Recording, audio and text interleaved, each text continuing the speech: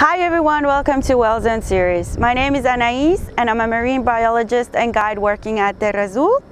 On today's special episode, we're going to approach the question of how does plastic affect whales and dolphins and its marine life? So please stay with us till the end so you can have tips on how to reduce plastic, and also be sure to check out the links below and leave your comments.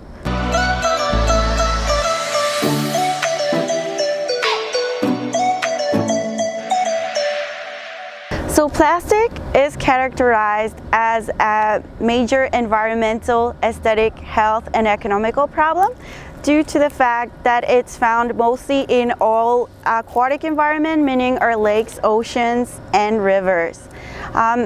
In our daily lives, we can find plastic in almost everything we are consuming due to the fact that it's durable, it's cheap, and it's economic. So this big industry uses large amounts of energy and toxins that are harmful and are then released into nature.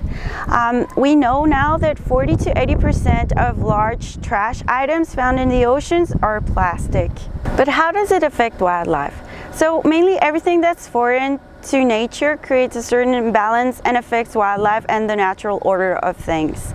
So we know that marine mammals, birds, and turtles are affected due to the fact of ingestion and accidental entanglement. So studies estimate that around 100,000 different marine species die every year due to plastic pollution.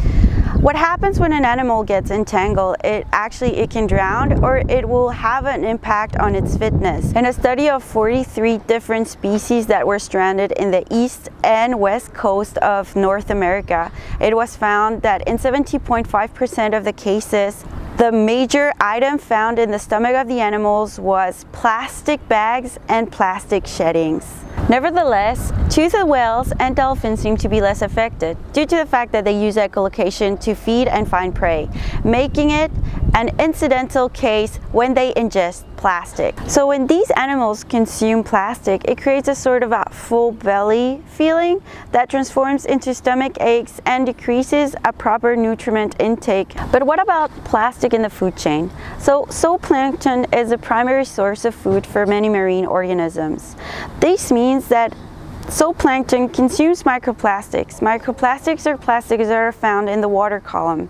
Then when predators ingest zooplankton, they actually are intaking as well all this microplastic that is going to accumulate into their bodies. Subscribe to get more educational videos like this one regarding whales, dolphins, and marine life. Please leave a comment and check the links below if you want us to answer any more of your questions regarding whales and dolphins.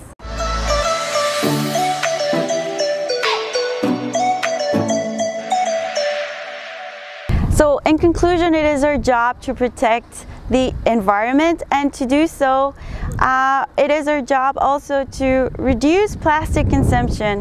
Please find some tips here that may help you do so. Number 1, try to use a reusable straw. Number 2, please do not use plastic cutlery, plastic cups, or plastic plates when social gathering or barbecues are occurring. Number 3, always use a reusable water bottle, cup, or mug when you're going out for coffee or with friends.